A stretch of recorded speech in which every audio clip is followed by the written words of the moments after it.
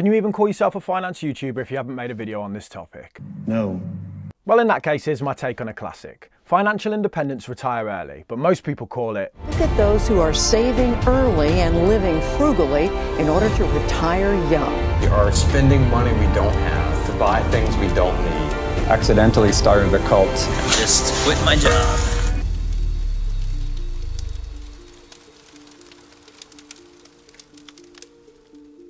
That was probably a bit dramatic, I'm sorry, but every so often you kind of just got to let me get carried away with the intros. It's an itch I need to scratch.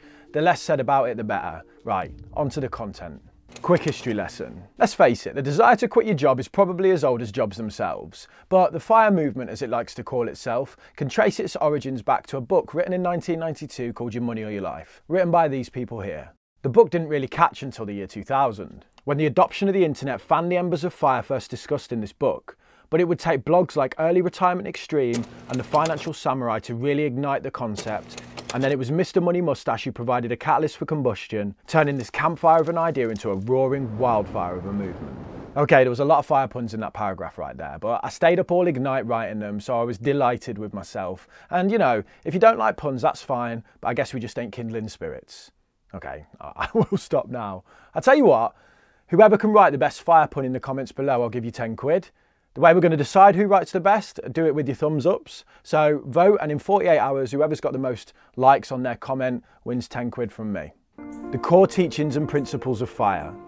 I'm not going to dwell on this too much because basically there's millions of videos that explain what FIRE is, but essentially, FIRE looks to challenge the traditional wisdom that individuals should work their whole life in order to only become financially free at a traditional retirement age of 67. Instead, FIRE and its followers believe financial independence can be achieved at a much younger age. I retired back in 2017 and it was 6 months before my 40th birthday. Really, it's the first part, the FI, or the financial independence part, that I think is important here. I mean, one criticism I see thrown at the FIRE community quite a lot is, if you retire when you're in your 40s or 30s or even 20s, you're just going to get bored. I think what the FIRE community would say back to that is, now, I can't speak for them because I'm not a member of that community, but basically, it's the financial independence that they're seeking, and retiring early is just a choice that you can do with your financial independence if you want to. They aren't retiring early, they are in fact time rich. Now, FIRE itself is based around a few core philosophies and key principles that it's important to define at this stage so we can examine the benefits and negatives of the movement later on in the video. First of all, achieving FIRE relies on some pretty simple math. So you need to work out exactly what you want to live off each year, and then you times that number by between 25 and 33 typically. That gives you your FIRE number. This is the total amount of money that you will need invested before you hit FIRE, or basically before the FIRE community think that you can retire. Now, the difference in the range of numbers between 25 and 33 depends on, your risk appetite and how comfortable you want to be in early retirement. With the more you've got saved, the more likely you are to survive the period of FIRE. You will then get to draw down 4% of this value each year to live off. This logic comes from something called the Trinity study. I've linked it below in the description for you, and we'll discuss it in a little bit more detail in a few minutes. The FIRE community say, though, that the idea is if the stock market has achieved a rate of return of around 9% on average long term, so if you have your FIRE fund sat in a low-cost index fund like the S&P 500, the logic here is that if you draw 4% of that a year, then theoretically that money can last you forever. Now, getting to your FIRE number all comes down to how quickly you can save. On screen now is a diagram that shows at different saving rates how quickly you will get to a point where you have 25 times what you spend. For this reason, FIRE is often associated with extreme frugality. This is my reusable boiling water.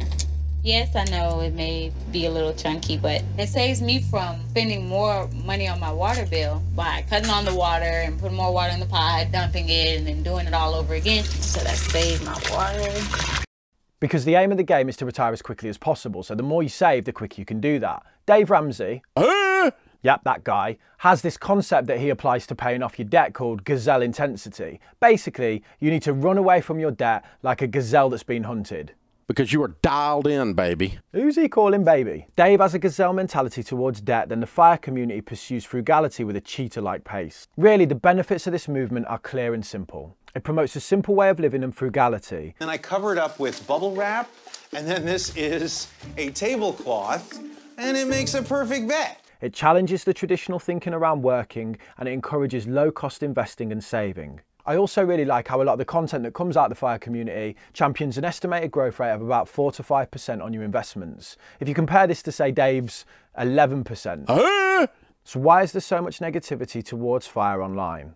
When on paper it kind of seems like a harmless movement that encourages people to make sensible financial decisions. Well, from my research, it feels like you could split the criticisms into two main camp fires. The criticism against the numbers and then the criticism against the movement itself. Let's start with the math. One of the key foundations of the FIRE movement is this idea that you can build up a pot of cash and then you can draw 4% a year from it and it will theoretically last you forever.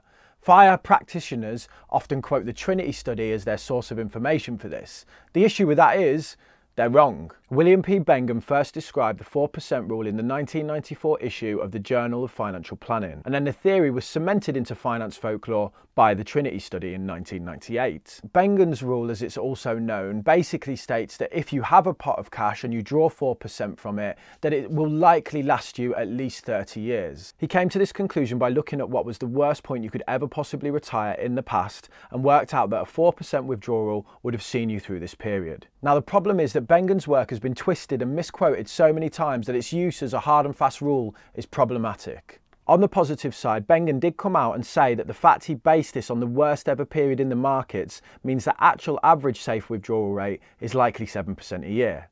Issue is, if you take 7% and you find yourself in the worst period, you're screwed. But the real problem is that this notion that the 4% withdrawal rate will allow your funds to last forever, and this is where the real concern comes in the context of the FIRE movement. Bengen's work was based on allowing the fund to last for 30 years, basically as long as people are retired. FIRE looks to get you out of work a lot earlier, in your 50s, 40s, 30s, maybe even your 20s, so the pot of cash needs to last a lot longer. Bengen's study looked to make it so you died before the pot did.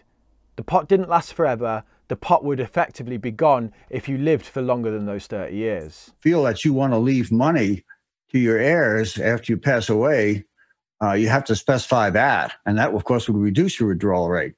But certain areas of the FIRE community that I've seen quote this 4% rule as a magic number that means your pot of funds will last forever. There is absolutely no evidence of that within Bengen's work or within the Trinity study. There are other studies that look to expand beyond the 30 years and kind of model that out, but it still stands that you can't use the 4% rule as this hard and fast rule that your funds will last forever. Now you could semi-retire and work to earn money throughout your semi-retirement.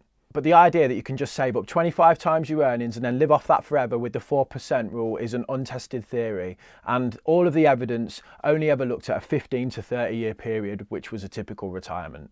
For me personally, I'll likely approach withdrawals year by year, looking at the previous year's performance of my assets and then making a decision on how much I take out the next year as a result. If the markets grew 10% last year, great, I'll spend 7% the next year. If the markets tanked 20%, then I'll cope with that by having a year's worth of cash on hand in savings. So if the markets ever do take a massive dip, I can lean on that for that year so I'm not kicking my portfolio when it's down. A hard and fast withdrawal rate that assumes everyone can just take 4% of whatever they've got for the rest of their lives just lacks a bit of flex in my eyes. The next set of criticisms focuses on the movement itself. First of all, let's address the elephant in the room by saying that the FIRE movement and those who talk about it are in big business. The likes of Mr. Money Mustache and Early Retirement Extreme operate blogs that pull in millions of views a month. While they might have got to the position they're at by being frugal, I can guarantee that they're making millions now from talking about FIRE itself. I run a small YouTube channel, 40,000 subscribers at the time of this recording, and I'm making 4 figures a month. So how much is a blog with millions of viewers a month going to be making? You could argue that FIRE is nothing but very basic investing principles repackaged into an attractive brand. This brand has then been reimagined multiple times. Post-FIRE. Lean FIRE. Fat FIRE. Oh Lord Jesus, it's a fire! In order to generate more views, more sales, more clicks, more revenue, more mustaches. One example that I found funny of this was the writer of Early Retirement Extreme preached a very extreme frugal lifestyle, as his blog would suggest. I think he lived in a van in the woods or something. And then he announced one day that he was kind of stopping blogging because he's accepted a job at a hedge fund. And there's nothing wrong with FIRE as a concept, but I do have an issue with those looking to profit directly out of it.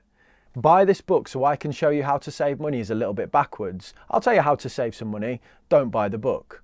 Now, I am being a little bit harsh because a lot of these blogs, including Mr. Money Mustache and all of that, are free to engage with. And I would be some kind of hypocrite if I sat here saying people giving out free content shouldn't make money, because that's exactly what I do. But I do have an issue with people reinventing this concept of FIRE constantly, trying to sell courses and books and whatever in order to make a profit out of it.